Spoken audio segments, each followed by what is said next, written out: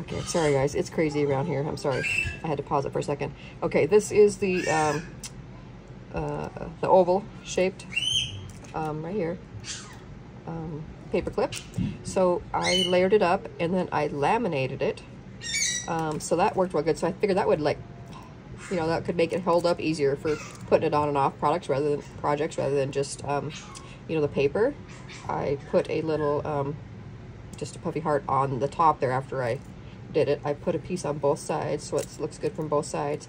And then once it was all done, then I took my just my craft knife and I just cut a slit right around there where the cuts out, so you know it's still all laminated. So I had that in there, and then I just stuck in some other pieces that I laminated, some pieces from the collection, and some pieces that aren't laminated, just some of the cut aparts and the, you know, and ephemera pieces stick in here. So real fun way to gift somebody, you know, a bunch of stuff and keep it, you know, pretty flat too. So this is my pattern paper here in the background. So this holds quite a bit. Okay, then I also, what I decided to do was make a pocket on both sides. Okay, so now I got my pocket again over here. I have a bunch more items that some laminated, some not, that I just stuck in here. So I thought, what a great way to, you know, send somebody the Memorydex card, but you can also, you know, add a bunch of, you know, little gifts to give somebody, you know, more or less flat mail, you know. So you could just put your information, you know, in one of the pockets if you wanted to. Just decorate the front. I decorated both sides. I just thought that was just kind of fun. So I used, this is from die cut from my stash I already had. This is a long banner that I had from the carousel. I just cut it off and I thought it looked kind of like a banner going across the horse. A little sticker I have up on foam. This is a cute little ribbon clasp that I made.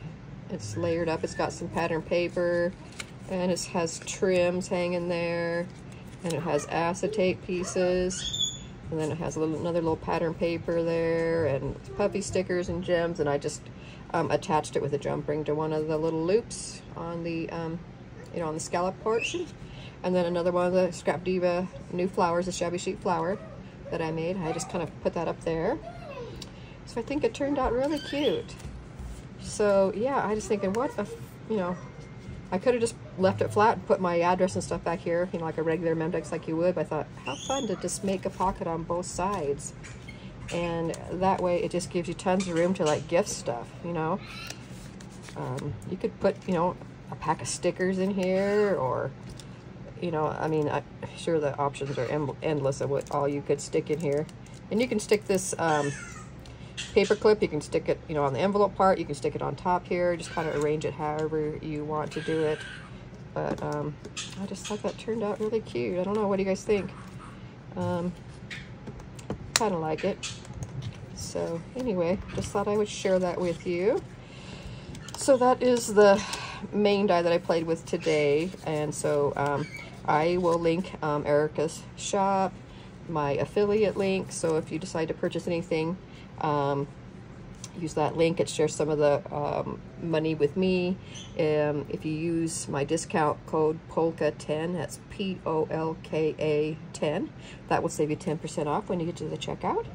And so, you know, every little bit helps. So I will link the dies that I used. And yeah, thanks for watching, and I'll be back soon with more. Thanks guys, bye bye.